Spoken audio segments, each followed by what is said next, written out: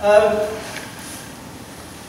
put together this paper for this workshop. I'm thinking, actually, since my first day of graduate study in this country, I'm interested in ideal ephemeral architecture. So, one thing, I think one point I want to make in this presentation is to critique about architectural history, especially architectural history of modern China. I think that history is still the humanist history. It's not materialist history. It's pay less attention to the materiality of the city. So that history, architectural history, is a history of architectural profession and monuments that pays little or no attention to the everyday built environment that took form and disappeared in a fluid urban process, right? So in this process, I bring in this idea of ephemera and ephemerality.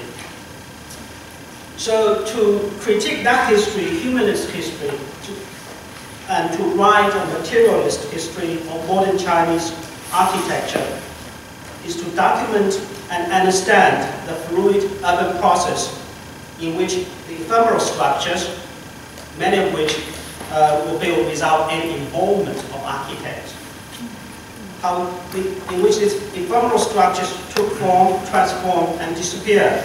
The visual and textual records of such ephemeral structure are ephemeral too. Sketches, postcards, casual photographies, photographs, travel writings, and news reports. Now, these records often report some minor events that we traditionally not considered as worthy of historians' attention. For these minor events, the buildings, architecture, and cityscapes are mere setting. The idea of the setting, the set, right? It's precisely this setting, like stage set, right? This setting and its relation to the event that we can explore in order to write a materialist history of city and architecture. I think the history that merged into the setting rather than coming out of it in the form of heroic characters, objects, or narratives. Now, I think this is the idea I get from what Benjamin's idea of natural history. So like happening in everyday life, the city's built environment is always transient, while the monument as eternal manifestation of political or religious will is either illusion or exception. The contradiction between monument and ephemera is also that between the city as utopia and the city as history, as a real process. For example, the eternal city of Rome has this double character. On one side is utopian imagination of antiquity, right? On the other hand, is real, is material, because the mighty ruins in the Rome. The mighty ruins testify to the history of political decline, the decline of the Roman Empire, and also the material decay. So that's true history. History of utopia and history of materiality. The modern city of bourgeoisie, that's our topic, the modern city of capitalism, also combines utopia and ruins. The utopia is a changing dream world of consumerism. And for the ruins, even more transient physical spaces of trade and commerce. That's why Benjamin, I think, is a very well-known arcade project. He considers abandoned Parisian arcades to be the paradigmatic space for modernity, precisely because this type of space combines utopia and ephemera. Its practical purpose was an investment to generate revenues and profits by creating a dream world of consumerist utopia. But once this purpose has been achieved, arcade was abandoned and investors sought to create new commercial ephemera. In the light of the new ephemera, the lingering physical traces of the arcade become dated, archaic, and dystopian. So I think the idea that dated utopia turns into dystopia before it is redeemed as a site of romantic nostalgia, or more critically, as you know,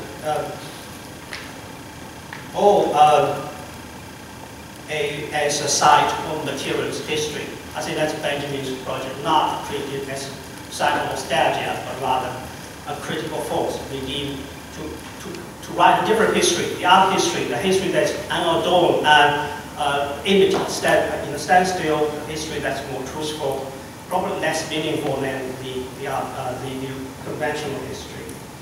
So nostalgia would discover poetic ruins, but the material history uncovers the utopian mask of capitalism. Okay, that's a bit of a theory part. Theory, I think some idea I take from Benjamin. But let's move on to China. Okay. Traditional architecture in East Asia was built with ephemeral materials such as wood, straw, barks, and mud. Even the major ritual and political monuments, such as imperial palaces, sacred temples, were all wooden buildings with some semi-enduring permanent components such as painted columns, tiled roof. But these all subject to decay and rebuilding over time, and were categorically different from European monumental architecture. So like palaces and temples, Chinese houses, I think the elite house, gentry house, think about courtyard houses, right? This domestic space were also spaces of ritual, domestic rituals that honor family ancestors and lineage. Their orderly courtyard garden reproduce ritual space of the palace and temple in a smaller scale. The courtyard space is a monument. I think it's also a monument, but it's a monument of void. It's not a solid monument. It's a space that is framed by the wall. That is a monument because it's a monument. It's a special ritual, and the ritual repeat and without change. At least that's the idea. That's the idea.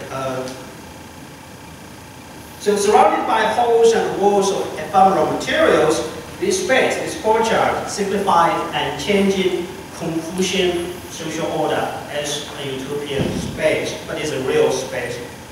Probably I should use the word utopia, but utopia. But in contrast, now I move on. My topic is talking about shop houses. So I mentioned courtyard because of contrast, shop houses along the street with a courtyard. So in contrast to the walled Confucian space, orderly courtyard, the network of commerce and trade that connects towns and villages, these towns and villages were usually described as a floating world, where itinerant merchants led obscure existence along streets or canals. Indeed, the courtyard and streets were categorically different space, separated by the walls. One represents the unchanging elite order, the other is transient and formless. Right? The one in the center, the other always marginalized. Thus, the house, temple, and palace therefore represent the center, with courtyard was in the center. But the shop houses along the street were these two types are contrasting architectural types assigned to central and marginal positions. As I actually yesterday I talked with Angela talking about in Chinese space that inside and outside. So I use the word center and periphery, but we can also use the Chinese concept of name and why. Actually, the power is always in the name, the center, hidden, protected by the wall, but it also represented the unchanging. But on the street outside, it's more ephemeral. So anyway, so I move on to shop houses. So shop houses built along the streets were simple wooden buildings with one side fully open onto the street. as both display window and entrance. Big shop signs were usually their most prominent visual features. The shop side, the signs also are typical ephemera. Big shopkeepers were usually hardworking entrepreneurs that live in the shop houses. But after they prospered, they would have to buy fields and build courtyard houses and become assimilated to the gentry class. The merchants were looked down upon.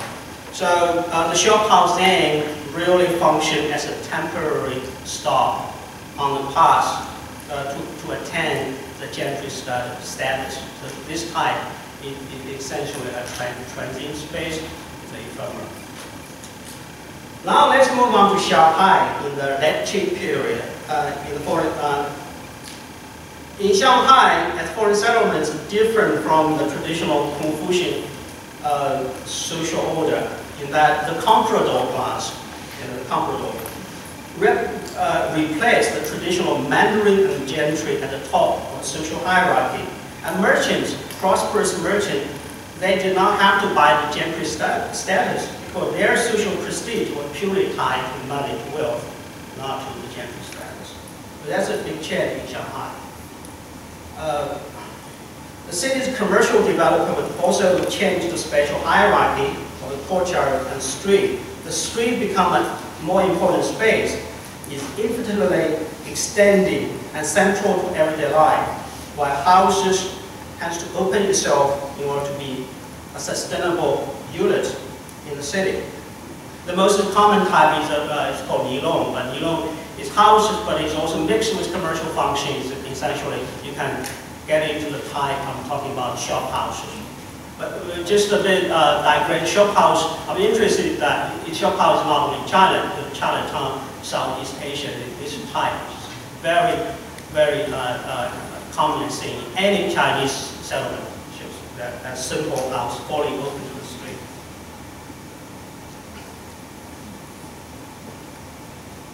So in Shanghai, let's see the image of a house.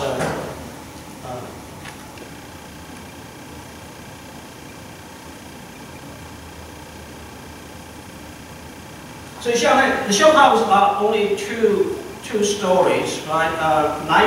Actually, this house just like vernacular town, traditional Latin period town in Jiangnan region.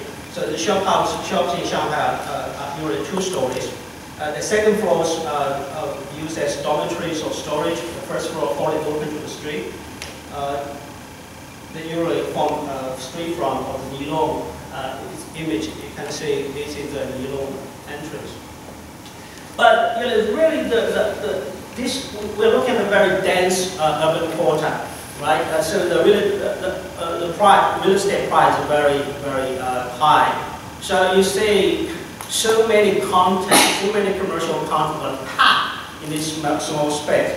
Now this drawing is from is published in Dianshizai Pabao, right, in 1884. So it's 1884, 光绪10年. So what you see here, but here is the entrance to a theater, right? You can see actually this advertisement for the actor's name, Mingju. This is the tea house. The tea house is actually second floor. Is the name of the tea house. Here actually is a 禁止讲茶. Jiang cha is, they have a role like a civil dispute. But anyway, they can become very nasty. So you enter here the tea house. What you see here? Here is like our ATM. It's a little bank. 钱庄, right? But here is entrance to the residential compound. But here you see the sign is all the name of the 40 cents. Here is the name of the Liang, Qingyi, right? Here is a little boot shop, the boots or umbrella. You see how many shops here are all packed in this very small section of the street. Right. Now, let's see this drawing. This drawing is actually done by Wu. You can already sign that Wu, the famous illustrator. Now, this drawing is a snapshot of a section of stone road, 实路, that is today's Fujian Road, near Nanjing.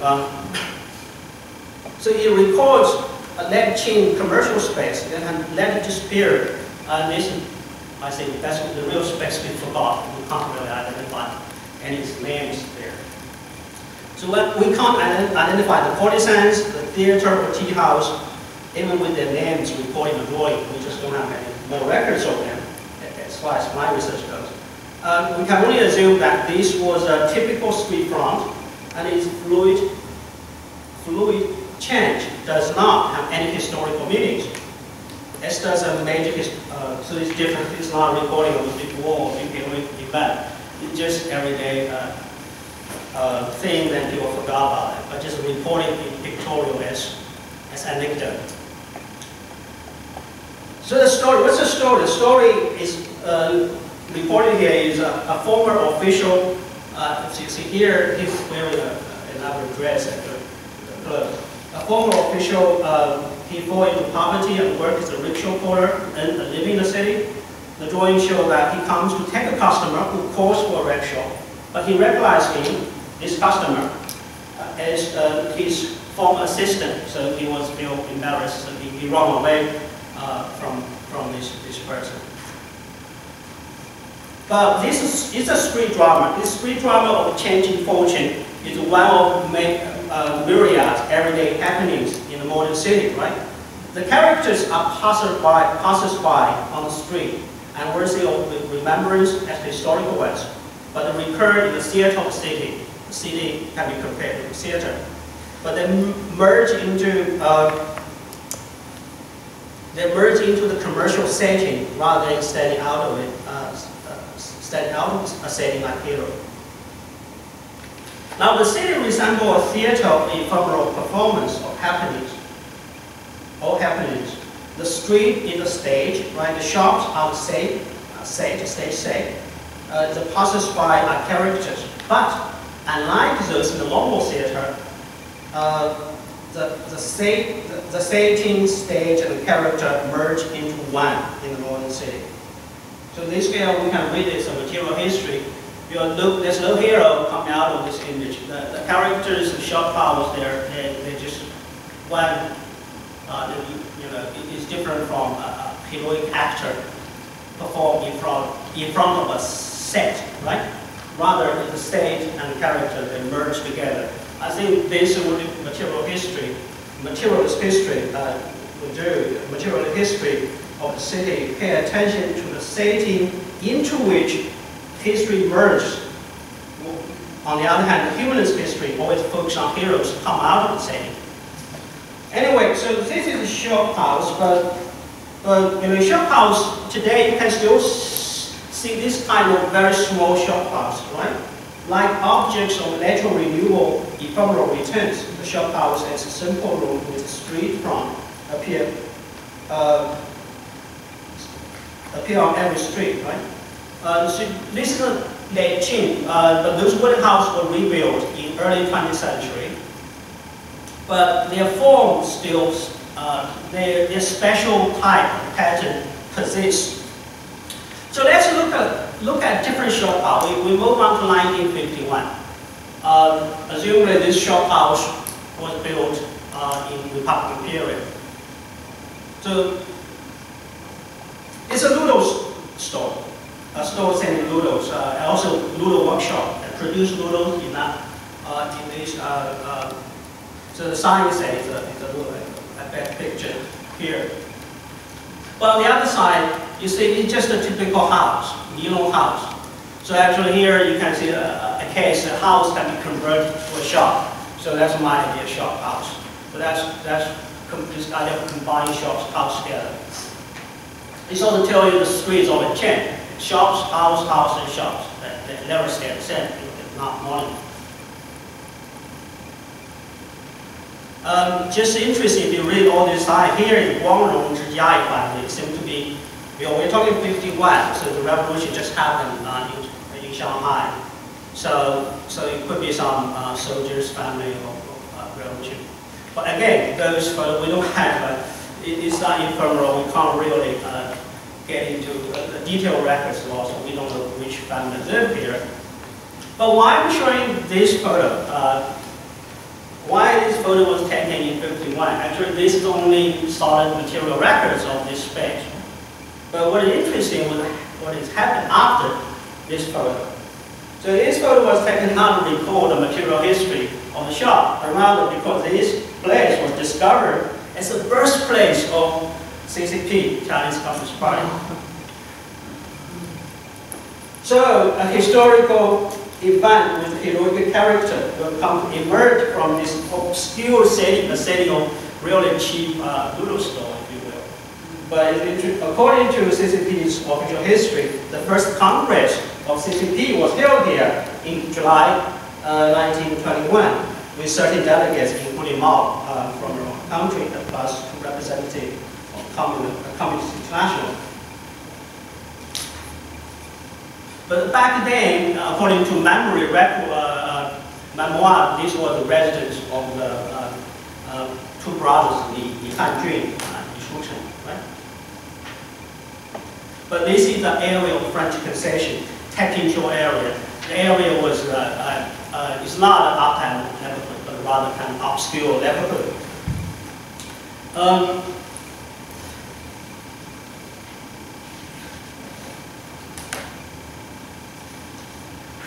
So let me just read. I won't go through the detail of how making that shop house into a monument. But actually, when I discovered it in 51, the history, well, the media was likely true, but the history of this place was forgotten by the time the army, the PLA, People's Liberation Army, took over Shanghai.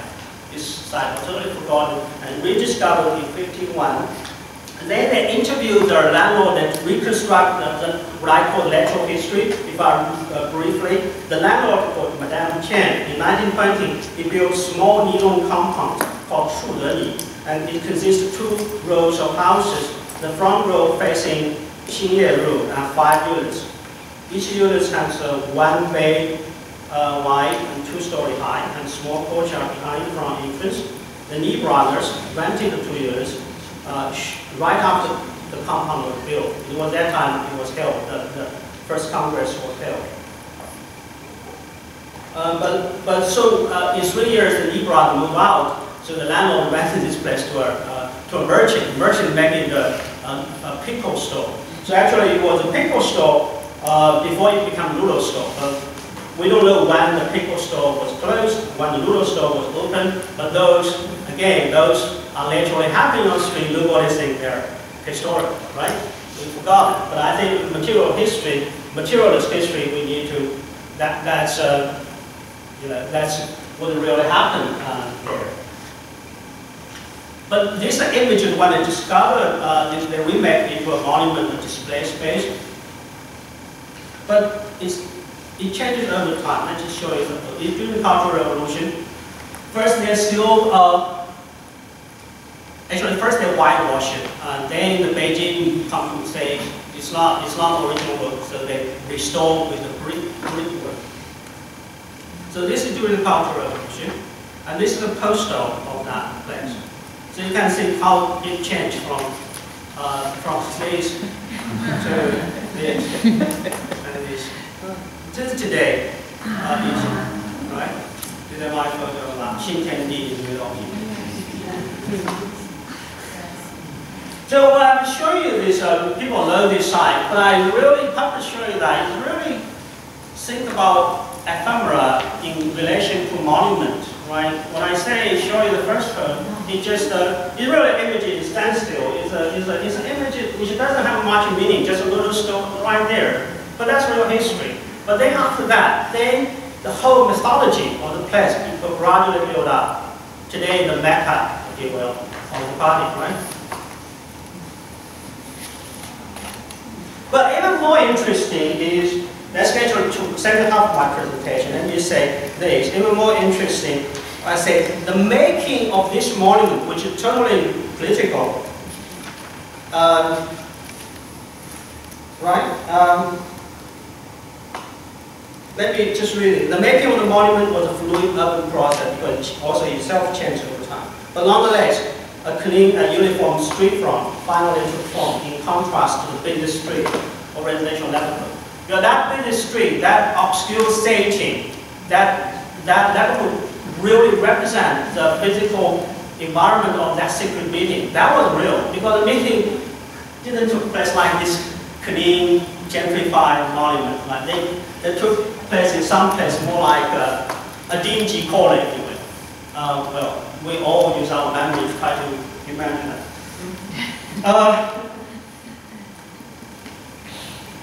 But the site was then abstracted from the city, from its materialist history, from the real history. It was reclaimed by the party as a monument in the revolutionary history. The monument is then an empty stage set. It is also a stage set that attempts to display a reinvented past by terminating the site's living and natural history. Only that photo of the Lulu store, I think, shows us the real history. A fleeting glimpse of the site of material past. Anything before the photo was totally forgotten and disappeared. That example is Ephemera on shop house. Now, even more interesting, in 2001, the two urban blocks surrounding this monument was redeveloped into a trendy place of leisure and consumption known as Xintiandi, right? Which innovatively combined historical preservation and the theme of and commercial development, and making the long-term architecture the theme of development. So you can actually compare the Xintiandi with the monument. They use the same method, just make the clean up the monument, the neighborhood, to make it more like a monument, more like a museum. It's a special display. If you compare, in certain way, Xintiandi is like the arcade, if you will. In Paris, 19th century, arcade might be replaced on running down shops, right? Here, there was whole neighborhoods developed country and kicking them out and redeveloped this. So that actually, let's just say to see some more. This also in Fujian Road, but the other parts of Shanghai, the shop house position, it's the same road as that drawing. You're in the Fujian Road. You will see on the same street, Stone Road. But you still see Liang entrance, right? You enter to the Liang. You still haven't seen the shop. Instead, the type position in Shanghai. But nonetheless, this kind of space becomes rare. So next topic is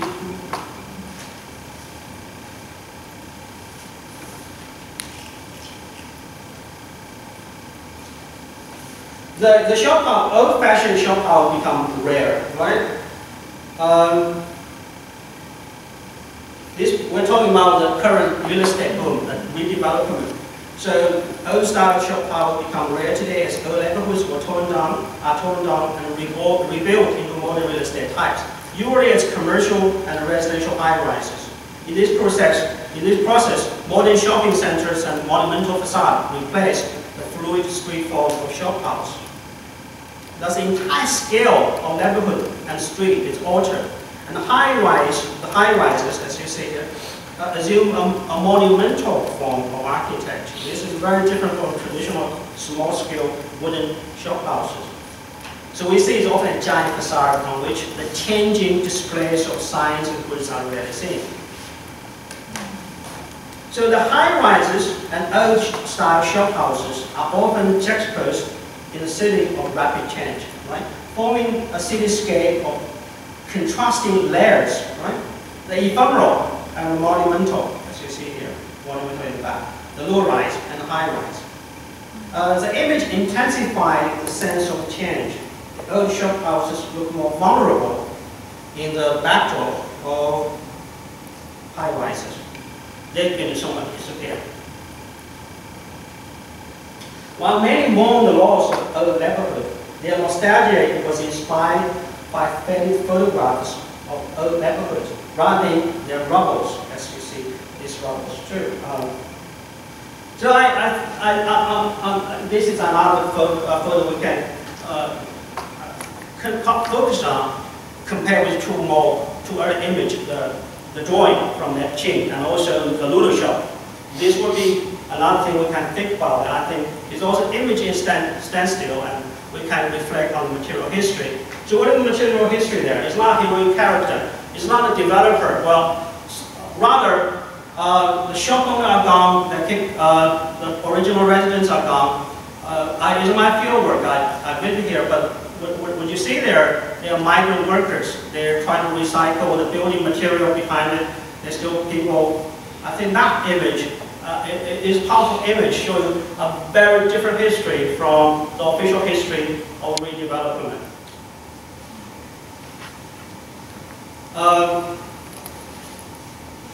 So what I discovered in Shanghai is that whenever the level was being torn down, so people move out, they rent it out very cheaply to migrant workers for rural area. Some are like even running temporary food stores that serve migrants. So it's become a very cheap area, even in the center of Shanghai. But if you move on, this is the same area I shot. I shot this one in 2007, 2008, while I lived here. Regular visit here. But here it's been rebuilt. This is the same area. It's gone. That is disappeared. Again, look.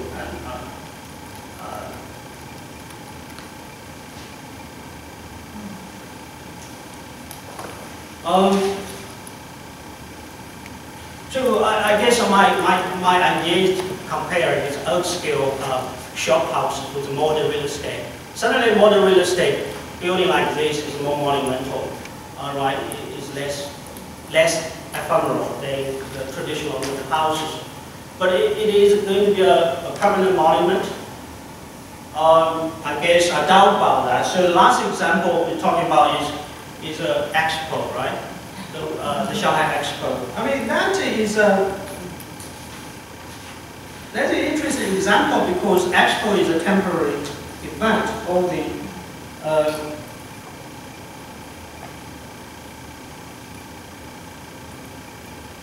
the history of, now this is also a monument, if you will, in the history of Shanghai's rise again on the international stage. The Shanghai's redevelopment as a global city. But that history is written with monuments such as we just seen. And as much as history of revolution was written with monuments. So each new commercial development is a monument and consumer's utopia that takes form of walled compounds, interior streets, and monument of facade. So all the high-rise, to show you like this, all the high-rise in the background, they all look like monuments. But an interesting example is seems to be the Expo. It doesn't fit into that category because most pavilions will be temporarily just for the event, right? So what might tell us, what this event might tell us. Now this is I shot like during the Expo, but after that, this one I visited just earlier this year. Is a pavilion of Nepal, the Saudi pavilion. All other pavilions are demolished. So what I'm saying that instead of, well, the official media would report this as a heroic event, but you don't look at that. You know, this is more utopian. Instead, look at more like dystopian. Is what after the event you see a different history, different meaning for that. So I'm going to read my visit. So visiting the park. Well, I mean, visiting park in October 2000 during the festival. I saw splendid architectural spectacles lying on the avenues, teeming with domestic tourists. Many of them, those tourists queuing up to visit some popular pavilions. Inside the pavilion, people are even get stamps on their passport, right? But visiting the park in June 2012, I entered the park from the subway station. I first greeted by a hawker. The hawker is also a migrant worker. He tried to sell me a fully stamped passport. Fully stamped, 50 yuan. I don't want to buy it, but in the end, it just chased me all the way to the China pavilion. Eventually, wanted just 5 yuan.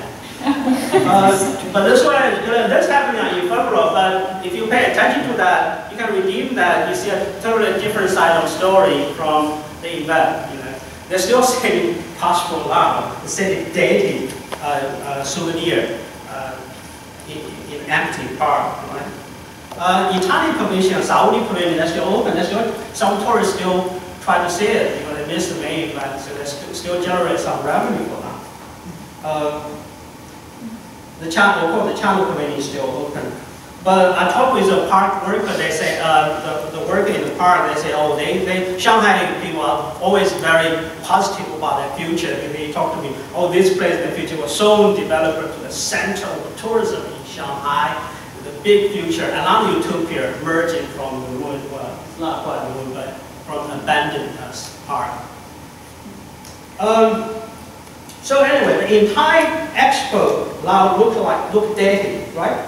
I said dated, after the festival, after the Utopia event, and before the future development. So that's mean the city is ephemeral. It has to be an ephemeral event city whose explicit purpose is to win the world's recognition for Shanghai for snowman. Officially, the purpose of this expo was to make Shanghai a global city. That is an excuse. That's not a real purpose. The real purpose is, the expo is already passé. We're talking expo is London in 1853, 51. Paris in 1931, age of Great War Exhibition. Nobody really pay much attention to the exhibition now. So I say real purpose for this is give the local government an excuse to acquire a huge lot of land and then destroy so many factories and so many houses before the event, and so after those are destroyed again for some future development, right? Now let's illustrate another idea, the city as ephemera. The city indeed looks for every opportunity to build new monuments and new utopia. It doesn't matter how long such a utopian project will last, as long as it absorbs the surplus capital of the city. We're talking about the city. The city is all about spending this surplus capital through the process of creative destruction. Right?